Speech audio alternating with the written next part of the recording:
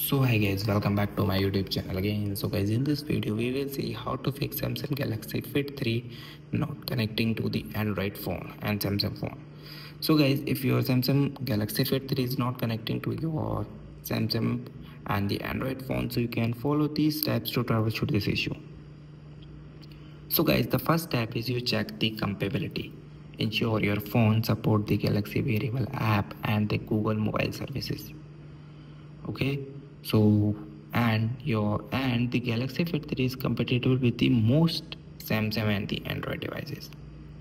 Okay, for checking that the app is compatible, so you simply open your Play Store and try to download the application Samsung Wearable.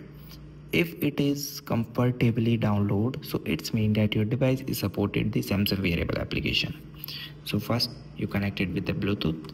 After connecting, go to the option of your Play Store.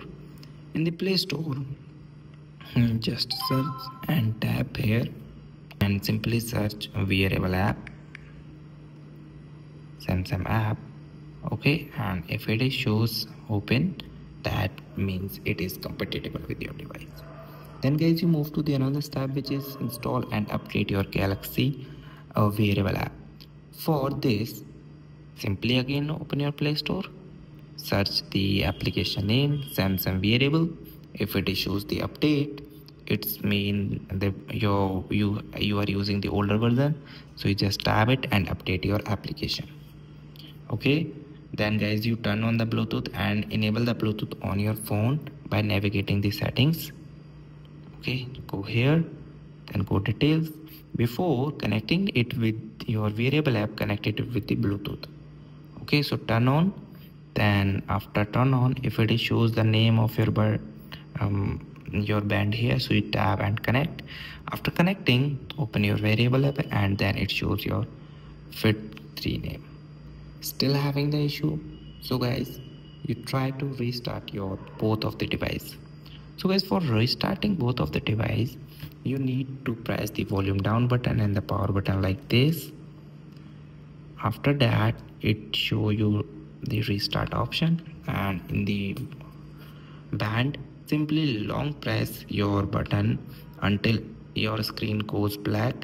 Okay, no need to press any button of these when it is goes to black, and it simply restart.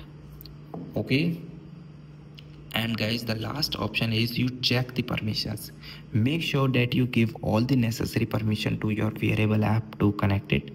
For this, simply go to the option and select your Wearable app. After that, long press it, tap on the option of your iInfo. In info button, go to the option of your permissions.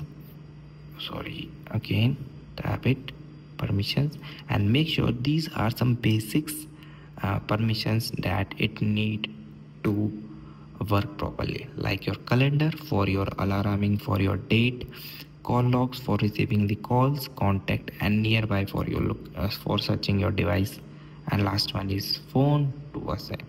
If you give to SMS, so you just tab it and allow your it. So these are the basics permission you need to allow your Wearable app for using your watch. So guys, thank you and have a nice day, and subscribe our YouTube channel for the further information. I hope this video is very helpful for you.